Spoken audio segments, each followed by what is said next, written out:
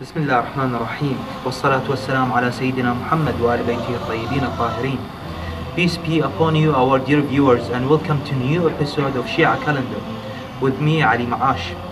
We send our congratulations to the Imam of our time, Al-Mahdi al-Muntazar. May Allah hasten his reappearance, and to the whole Islamic world on this happy occasion on the 3rd of Sha'aban, the birth of Imam Hussein, the master of martyrs. We send our heartfelt greetings, salutations, peace and blessings upon the master of our time, Al-Imam al-Mahdi al-Muntazar. May Allah hasten his reappearance on the auspicious occasion of the holy birth of Imam al-Hussein alayhi salam, the prince of martyrs, the master of Karbala.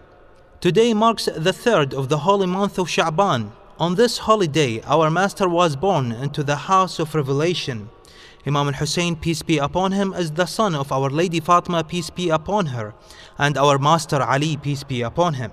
He is the grandson of the Prophet of Islam, peace be upon him, and his family. The Prophet who used to say, "Hussein is from me and I am from Hussein." His grandmother is none other than our Lady Khadija, peace be upon her. This pious lady who stood by the Prophet's side when the majority of his tribe and the other Arabs at the time called him a magician and a liar. We have a journey to take, and in this journey, in this episode, my dear viewers, we will give you a snippet of the life of Imam al-Hussein, peace be upon him. His name is Hussein, peace be upon him, and he is known as Abu Abdullah, the father of Abdullah. His epithets are the master of martyrs, Sayyid al-Shuhada, the father of the Imams, Abu al-A'imma, master of the youth of paradise, Sayyid Shabab Ahl al-Jannah, the master, al-Sayyid, the guide, al-Rashid, the martyr, al-Shaheed, the chaste, al-Zaki, the proof of God's existence, al-Dalil ala Dhatillah, and several others. Imam al-Hussein, peace be upon him, was born on the 3rd of Sha'aban, on the 4th year after Hijrah. Shaykh al-Mufid reports in his Irshad on the authority of al-Fadl, she said, "In my dreams I saw something that kept me in awe and wonder, and I was in fear. I could not understand what I had just seen. I departed and headed towards the Messenger of Allah, peace be upon him, and his family, and said, I saw a very bad dream. I saw a piece of you, a limb of your limbs lying on my bed." The Messenger of Allah, peace be upon him, and his family, upon hearing this, smiled and was happy. He gave her glad tidings and said, "You have seen a blessing. Fatima will give birth to a child, and he will lay on your bed." Lady Fatima, peace be upon her, gave birth to Al-Hussein, peace be upon him, and al-Fadl stated, "Truly the news of the Messenger of Allah, peace be upon him, and his family came to be, and Al-Hussein ended up on my bed." From the book of Al-Irshad, volume 2, page 129. Joining such reports and the reports that prophesizes the oppression and killing of Imam al-Hussein, peace be upon him, by people who claim to be Muslims and of the nation of the Prophet, Imam al-Sadiq, peace be upon him, has said, "The Archangel Gabriel descended upon Muhammad, peace be upon him, and his family, and said, O Muhammad, glad tidings from Allah. He informs you that your daughter soon be blessed with a child, and this child will be killed by your nation after your passing."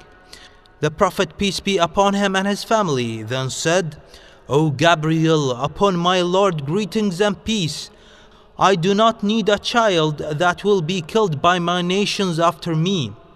Gabriel ascended to the heavens and descended back, and he brought forth the same message.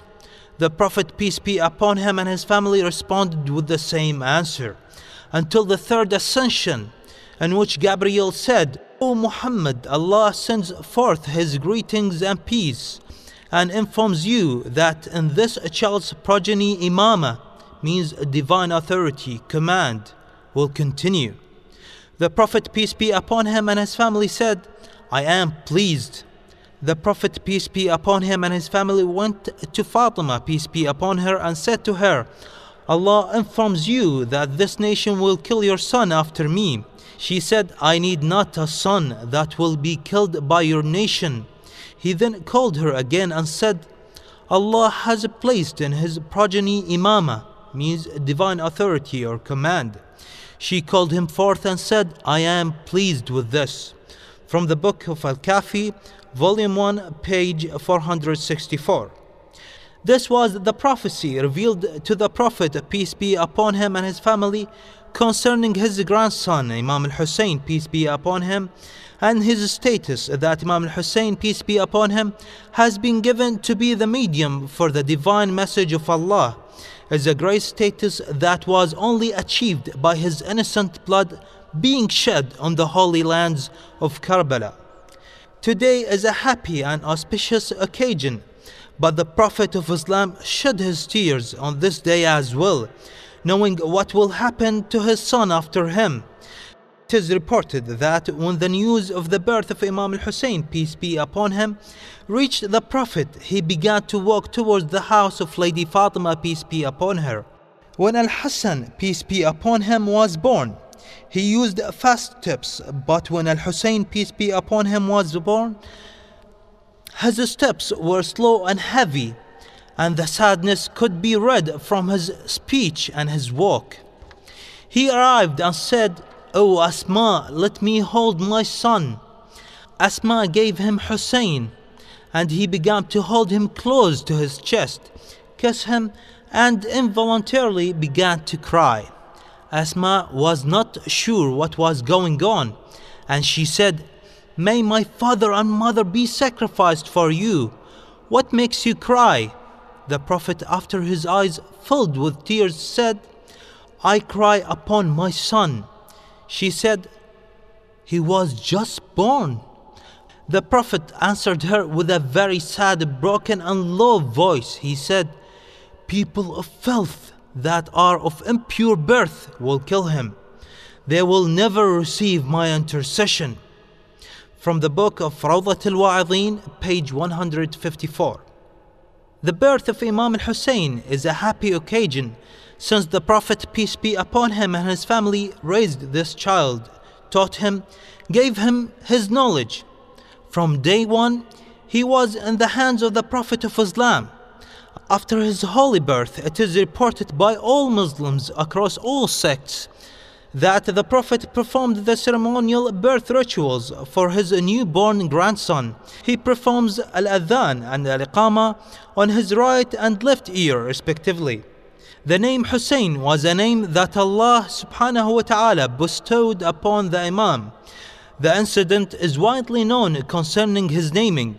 He was not named until the call came from the skies, informing the Prophet to name him Hussein, like his brother Hassan before him. There is even a testimony by the scholars and historians. They state, these names were not known amongst the people of Jahiliyyah, means ignorance, and these two were the first who carried these names. This points us to the fact that these names came by revelation. Other various ceremonial practices took place that are still done till today as a part of the tradition, Sunnah, of the Prophet of Islam. This is a short intro into the life of our Master Hussein, peace be upon him, on this holy day of his birth. Prophet of Islam, who constantly informed his nation of his sons and their high status as the master of the youth of paradise. We find that the Ummah turned back on their heels and slaughtered the son of the daughter of Muhammad, peace be upon him, and his family. That is all that we have for you today. On this beautiful occasion of the birth of Imam al-Hussein, peace be upon him, make sure to tune in, as we will be having more joyous occasions in this holy month of Sha'aban. Peace be upon you. Wassalamu alaikum wa rahmatullahi wa barakatuh.